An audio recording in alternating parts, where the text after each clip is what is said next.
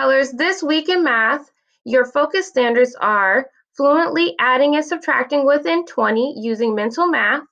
And your second focus standard is adding and subtracting within 1,000.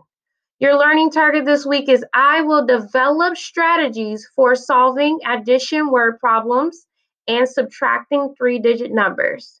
And that learning target comes straight from your focus standards. Your success criteria this week is I can use efficient strategies to solve word problems and subtraction equations. So on Monday, your job is to click on the teacher assigned lesson called Add to Word Problems Within 10. On Tuesday, you are going to do the teacher assigned lesson called Add to Start Unknown Word Problems Within 20. On Wednesday, you're doing the subtract 3-digit numbers teacher assigned lesson. And on Thursday, you're doing the practice subtract 3-digit numbers. On Friday, by the time you make it to Friday, you should be on your My Path, but if you are not finished with any of the 4 assigned lessons, you can finish it on Friday.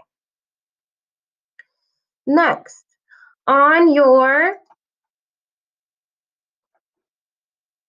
iReady, you will see these 4 lessons and they look just like this. So subtract 3-digit numbers, practice 3-digit numbers, add to word problems, and add to start unknown word problems. The lessons that were previously assigned last week will no longer be available.